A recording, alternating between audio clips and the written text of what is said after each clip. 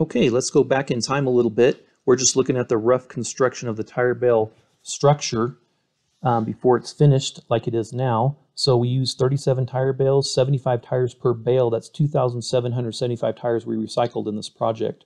You can see the concrete bond beam that wraps around the top of the tire bales to give it massive strength and stability. Also the lower bond beam that right in the front there, that's the southern facing side, that's going to hold the weight of the windows and the window frame.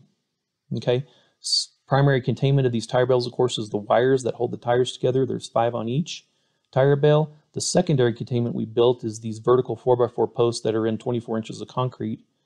And also they have that plywood holding, pressed up against the tires. That's secondary containment should any of the tire bale wires bust and the tires try to start to expand. Of course, dirt will be the third tertiary containment, okay? So there's some more secondary containment right there. Of course, this building got wrapped all the way around in OSB as well as rigid foam insulation. Now on the top of the tire bales, you can see the posts that stick up those pieces of rebar.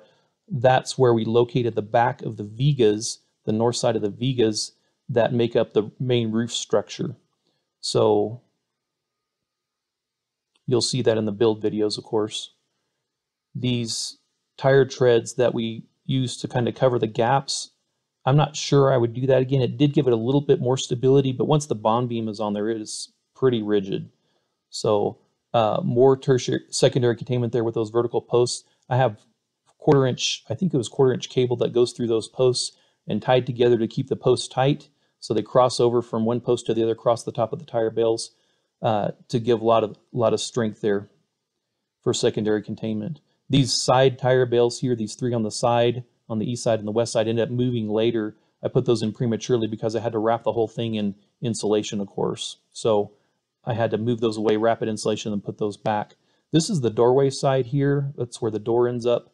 And the entrance, those holes in the bottom there are where the vertical posts go in that hold up the main cross beam that holds up the front of the roof, or the front of the roof, or the south part of the roof. So the vigas sit on the bond beam on the north side, and they'll sit on a big beam across the south side there. Okay, just a little close up here of more tertiary or secondary containment, and a little bit of pack out of concrete. And I didn't do a whole lot of this like I probably should have. You can see the yellow marks there that mark the flattest side of the tire. So I tried to put the flattest side of the tire bales toward the inside to make more of a flat working surface. Nothing straight about tire bales. Nothing straight at all. You have to kind of know that going into it. You can also see in that left side there, there's tires, rammed earth tires. There's also some earth bags that we use to kind of make up for fill some of the holes.